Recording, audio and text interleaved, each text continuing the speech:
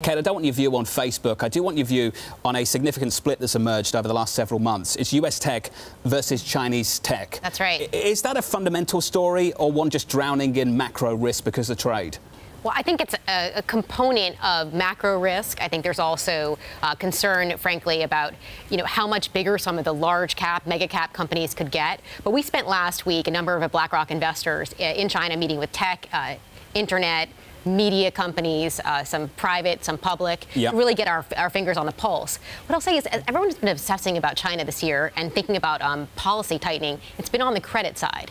And what we really need to think about for this gigantic sector of this very big market has been the policy tightening that's happened in the tech sector around content, around licensing, and around control. I think a lot of that's been digested by the companies right now, is reflected in earnings expectations. And with, as you point out, valuation differential between U.S. tech and Chinese tech reaching the highest level in the last 10 years, we kind of feel like this is a nice time to start bottom fishing.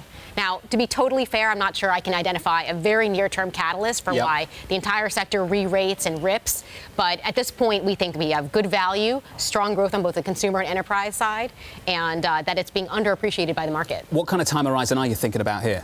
I would say over the next 12 months. That's kind of a fair time horizon, because ripping into year-end, while I can make a case for some rally, I think we need to get people more comfortable that geopolitical risk and supply chain risk are not going to weigh down the earnings prospects for these companies. For some people, including myself, I don't want to sort of tar everyone with the same brush. Chinese tech is basically these three companies: Baidu, Alibaba, Tencent. I imagine Chinese tech is a whole lot more than those three companies on the screen to you. Yes. Where are you looking for the opportunities outside of the names everybody knows? Well, there are lots of companies that are competing on the content side, but we're seeing huge amounts of user growth and a lot of conversion on the ad revenue. So outside of the BAT, there's a lot to like on that side. But we were also really interested in some of the companies that were geared towards enterprise spending and cloud. I mean, this is a big target of the government to get more and more SMEs on the cloud by 2020 and to get more and more companies adopting technologies that will lead to scalable growth.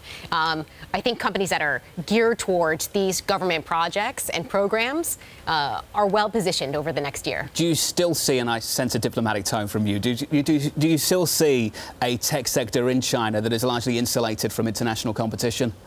I do. I believe the dynamics in the Chinese tech sector are meaningfully different. The consumers that they cater to and the potential for growth is meaningfully different than in a developed market.